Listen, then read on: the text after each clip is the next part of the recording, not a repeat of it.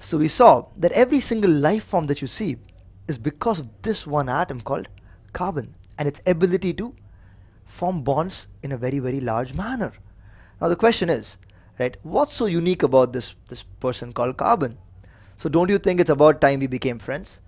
Now I'm already friends with her, so I'm going to introduce you to her, and we want you to become friends with her as well. So it's going to happen soon, but before you become friends, I want to warn you about something. Yeah, she's very friendly, so it's not going to be hard for you to become friends with her. In fact, she might be a little too friendly, and you'll find out what I mean by that. Now, but before we do this, before you become friends with someone, what you need to know is to get to know them, right? So let's begin to get to know our carbon. So as you can see, right, she's a pretty weird person. She has electrons running around her head. That's kind of weird. But if you notice, and if you look at the number of protons, you see 6 protons. And if you see the number of electrons, because the atom is going to be neutral, she's going to have 6 electrons. Now, going back to all that we know, right, about how difficult it is and how easy it is to kick out electrons from our chapter called metals and non-metals, you know that eventually all that understanding boils down to what? Every atom tries to attain a noble gas state. In other words, a complete shell.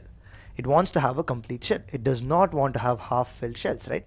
So which is why sodium lets go of its electron very easily, and chlorine attracts an electron very easily, because they all want to become full shells. Now I know I don't like to put it this way, right?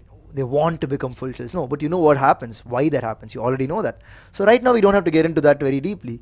So we're going to refer to it that way, that all of them want to become complete shells. Why? You already know. So here, but this is very unique, right? So you have first shell of ours, you can see there are 2 electrons, and in the second shell there are 4. So overall there are 6. But how many can there be in the second shell? 8, right? So there are 4 empty spots. So there are 2 ways now for carbon to become stable, right? She's looking for some stability in her life like everybody else is. So she can either lose 4 electrons and become just 1 shell with just 2 electrons. That would be interesting. Or she could do something else. Let's see what happens if we try to do that. Let's try and make her attain a full shell by losing electrons. So let's say we're able to remove the first electron, yeah, and then that was not so difficult, somewhat easy. But as we try to remove the second electron, it's becoming harder. Now, why am I finding this so hard?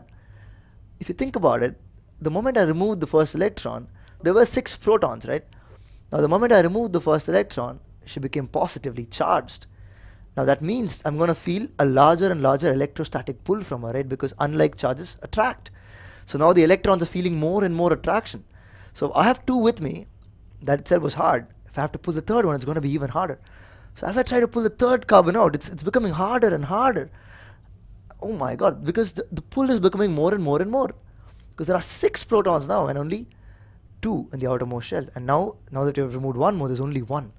So you've successfully removed 3. It's going to be virtually impossible to remove that as well, because it's going to be so much force. But let's try to do that, right? Now, okay, we don't even have enough force to do that. And the moment you leave it, it's going to snap back in. So there is one way to attempt to do this, right? Which is, let's give her back her electrons. Let's make her a little more stable, right? There's one way to do this. Try to take the electrons out, but it's quite unstable, right? A C4 plus ion, right? A carbon without 4 electrons becomes a carbon with 4 positive charges, right? That is huge. It's going to be extremely unstable. They're going to attract an electron from somewhere. Okay, fine. Let's try the other approach, where we try and give her some electrons. So that should be relatively easy, right, compared to this. So okay, I seem to be carrying some electrons around. That wasn't funny at all, but yeah. So let's take a few electrons that we have, and let's begin to see. You take the first one amongst them. Relatively simple to place it. Works pretty well. The second one, before I go, I notice that now the atom has 6 protons but 7 electrons. So it is negatively charged. So all the electrons are beginning to repel me. They're saying, don't come close to me. But I'm going to try hard. So I'm trying and pushing and pushing and pushing, and I'm trying to find Okay, the second one. That was a little harder than I expected. So I expect the third one to be, that's right, even more difficult, right? Because now there are 2 negative charges. They're going to try and push me off really, really well. And as expected, I need to put as much as I can into this. And yes. Whew. Need a break. Let's try the last one. Yeah. I have a feeling this is going to be extremely hard. Yeah. Oh my god. the moment you enter that area, it's going to get pushed so badly because there are 3 electrons there, extra, 3 negative charges that are pushing you hard. The point of no return has already been reached. It's very, very difficult to do this. In other words, finally, right? The moment you leave it, what happens? Yeah, it is so unstable that it's going to blast away because there's so much negative charges. This is not what happens really, but what we're trying to say is that both the carbon 4 plus or the carbon 4 minus are very, very unstable. Yeah, she's going to find it very hard to remain in that state. So the point we're trying to make here is she really doesn't have too much choice. She can't really lose 4 electrons. She can't really gain 4 electrons as well.